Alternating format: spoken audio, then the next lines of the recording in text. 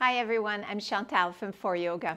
Today I'd like to share with you what I call alligator twist. Some people know it as open book, but I'll give you a couple of modifications that will hopefully give you a little bit more release in the upper back and the shoulders, the thoracic spine as well.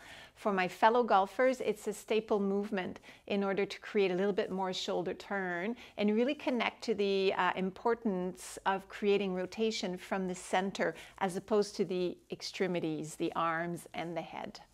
So you'll need something to support your head. I have a bolster. It could be a couple of yoga blocks, one beside the other, or a pillow, but do make sure that you have something to support your head. So for the purpose of this video, I'll show on the left side where I'm stacking my shoulders, my knees, and my hips. And the tendency quite often is to already be in a twist. So the bottom shoulder sometimes is too forward. So you can see here that already my chest is open and I'm already in a twist. We want to stack. So that left shoulder is right under the right one. And then arms relaxed in front of you this way. You could also put, if you want, a pillow or something behind your hips. So as you move, the hips are not opening with the movement, because we do want to try as much as possible for the purpose of this exercise to keep the hips stable, okay?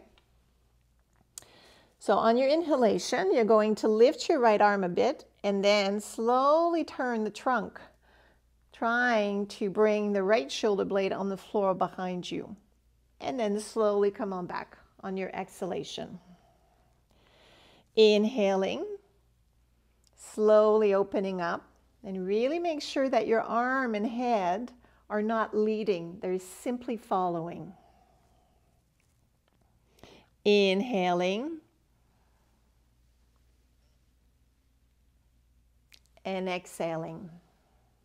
So another thing that you could do, which is what I like to do, is to place my left hand right now on top of my right knee. It really helps me to stabilize the hips and the legs, because I do have tension in my thoracic spine and I'm really mobile in my hips, so it's my hips that want to turn. So now I'm going to try as much as possible to work just the upper body. So on an inhalation, use the trunk, right shoulder blade leading towards, going towards the floor behind you, and exhale, come on back. We'll do two more like that. Inhale, resist the temptation of really pulling with the arm. Respect where your body is bringing you. One more time. Inhale. And exhale. Good.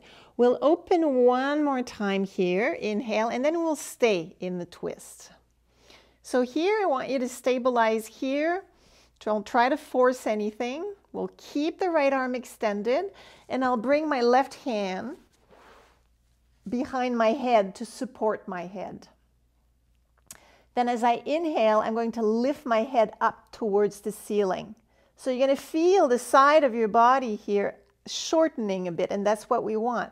Exhale, you're going to release into your twist. Inhale, lift the head up.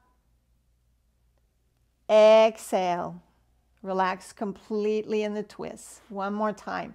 Inhale and exhale.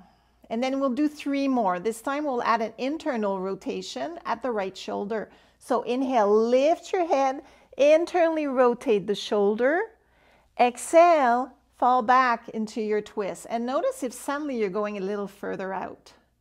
Inhale, lift the head, internally rotating the shoulder. Exhale, relax back. One last time. Inhale and exhale. And then let's relax wherever you are. So I don't know about you, but just by adding those two small movements, I've found a lot more range of motion in my shoulder turn. And slowly come on back. So this is my way of doing the alligator twists or open book.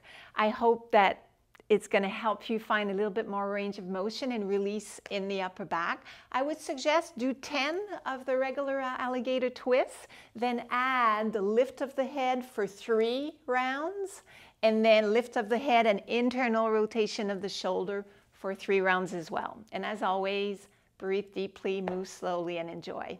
Thanks so much for joining me. If you want to feel better, live better, and play better, please subscribe. Thanks for watching.